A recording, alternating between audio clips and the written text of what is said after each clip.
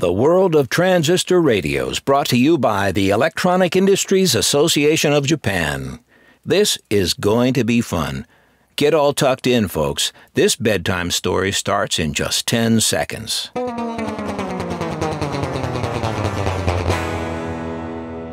The World of Transistor Radios. A whole new era of listening enjoyment opened for Americans a few years ago when the first truly compact transistor radios appeared on the market.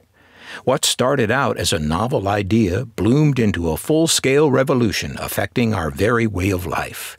Making it possible to carry the world around in a pocket, the transistor radio gave a lift to the radio industry and helped raise the economy of the country. So widely accepted has this new concept of personalized radio listening become that radio stations have evolved new broadcasting techniques, designing programs to appeal to pocket radio listeners. The old-style bulky portable radio, often toted along only to the beach and picnic grounds, rapidly disappeared to be replaced by the handsomely styled, light, compact transistor radio. Its sensitivity and inexpensive long-life batteries are two more features accounting for the transistor radio's great popularity. Today, nearly every home has at least one of the miniature radios. One for each family member is common. A desk model keeps the businessman alert to the day's happenings. The housewife puts hers in her apron pocket and has a constant companion as she works from room to room. The teenager, truck driver, postman, office worker all have found their own particular uses for the versatile miniature receiver that has become the voice of the 20th century. What is a transistor radio? Though millions own them, few people really know just what a transistor radio is, how it differs from other radios, and how it can be made so small and yet so powerful. Basically, all radios perform the same function. Using an antenna to receive broadcasting signals, radios translate the signals into electrical impulses and send those impulses to a vibrating device, such as a speaker or earphone. Our ears pick up the vibrations as sound. The job of tubes or transistors is to help the radio perform this function with a high degree of efficiency. How well the radio performs depends on several things, including circuit design, antenna size, and on the number and quality of the tubes or transistors. The size and quality of the radio speaker determines how well the radio sounds. Today's transistor will perform nearly all the functions of the receiving tube, with the added advantage of small size, low voltage requirements, and almost total lack of heat production. This means that a 6-transistor portable can be expected to perform better than the old standard 4-tube portable, while being much smaller, lighter, and requiring smaller and less expensive batteries. How many transistors? Generally speaking, the number of transistors in a radio determines performance potential.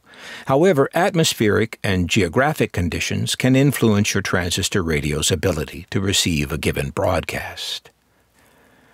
The above drawing demonstrates how extreme conditions can affect the reception range of a 1,000-watt radio station broadcasting at 1,000 kilocycles. For purposes of illustration, arbitrary sensitivity standards were set for each type of transistor radio. Today, single-band AM radios capable of receiving radio broadcasts in the standard band, 535 to 1605 kilocycles, employing from 3 to 10 transistors, are the most popular type. 6 is considered to be the number of transistors needed for good reception of most radio signals in urban and suburban areas. The drawing below illustrates some of the more important parts of a typical 6-transistor radio and indicates the function of each part. The diode acts mostly as a detector or rectifier, eliminating all but the audible part of a radio signal. All transistor radios contain one or more diodes. More transistors. AM radios using 7 or more transistors can be expected to perform better than the average 6. The extra transistors, depending on the radio's design, increase sensitivity or volume output. Radios with 7 or more transistors are recommended for use in locations distant from transmitters or when greater volume is desired. 1 and 2 transistors. Special mention should be made of 1 and 2 transistor radios. Such radios can be expected to perform only when near a radio transmitter. They are not recommended for use in fringe reception areas. Because of their limited ability, all 1 and 2 transistor radios manufactured in Japan have the words boys radio or toy radio imprinted either on the front or back of the cabinet. Multiband radios. 2 methods of radio broadcasting are in common use today: amplitude modulation, AM, and frequency modulation, FM. The AM transmitted signal can be expected to travel further. The shorter FM transmitted signal will allow for better sound reproduction. Internal regulations and international agreements control broadcasting activities on different frequencies. The radio frequency guide below indicates the frequency band allocations as they affect the United States. Receivers designed to reproduce signals transmitted on 2 or more of the frequency bands are called multiband radios. The standard broadcast band is commonly indicated by one of the following: BC, SBC, MW, AM, or broadcasting. The FM band is occasionally marked VHF. AM-FM. The AM-FM radio, best known type of all the multiband radios available, can reproduce radio broadcasts on the FM frequencies from 88 to 108 megacycles, as well as the standard band. FM radios generally have 1 or sometimes 2 dynamic speakers and provide almost static-free radio reception. These features have made the FM radio a must for serious music listeners.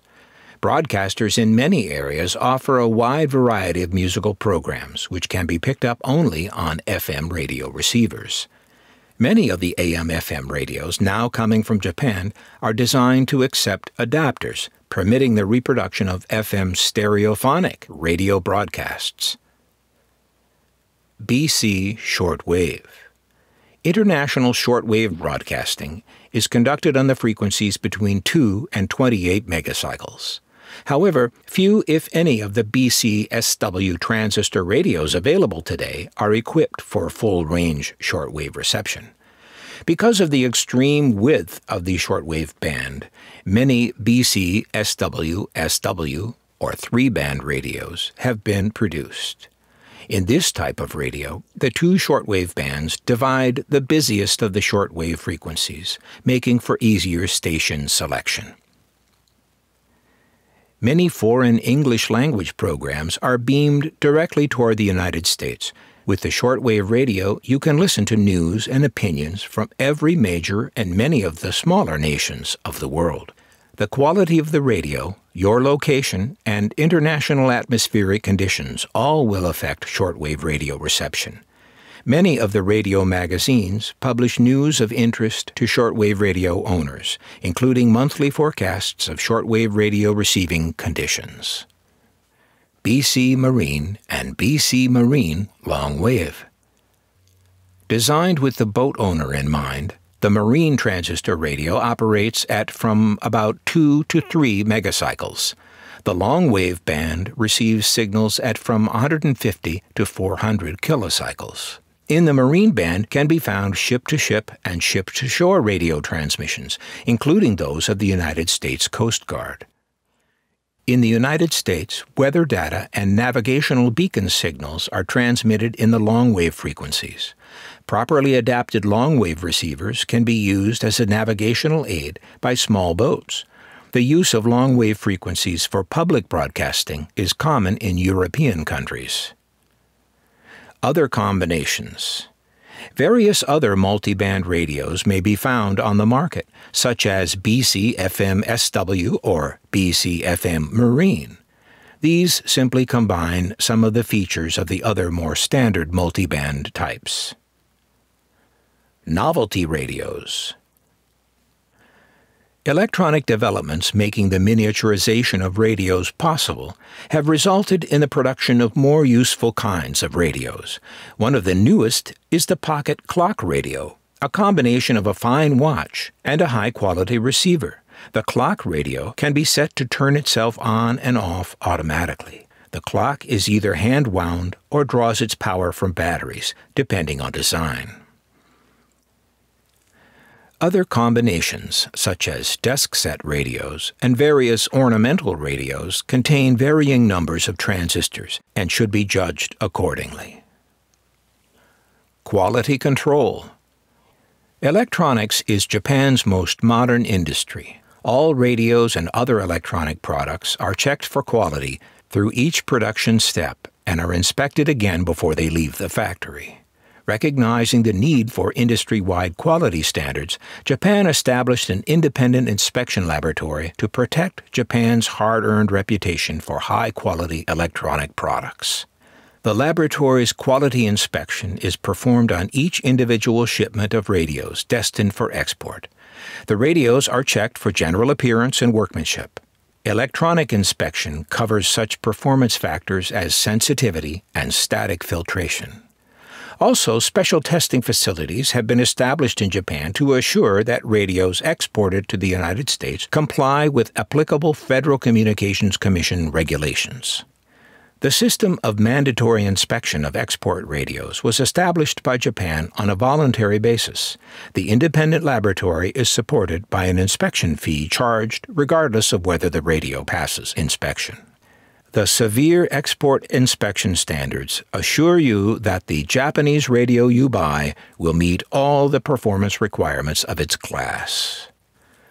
Guarantees and service.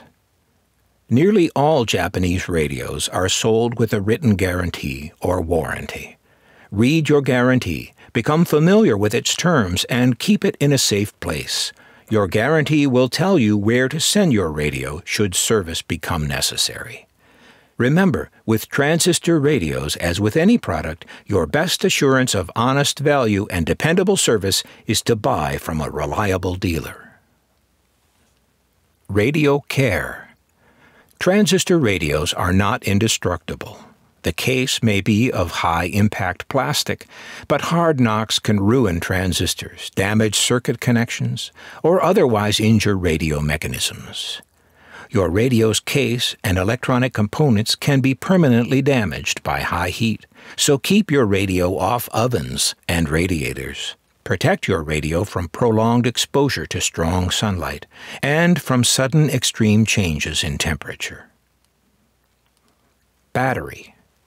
Radio repairmen state that many of the transistor radios brought to them suffer from nothing more than weak batteries. Lack of volume and loss of tone quality are frequent indications that your radio batteries are running low and need replacement. The acid from a leaking battery can damage your radio beyond repair, so replace weak batteries immediately. And for safety's sake, never store your radio for more than a week without first removing the batteries. The following page illustrates in actual size the different batteries used in Japanese transistor radios. Indicated for each battery are equivalent model numbers of most popular battery brands. Consult the illustrated battery size guide and the battery specification information supplied with your radio, and you can be sure that you will buy the correct replacement batteries.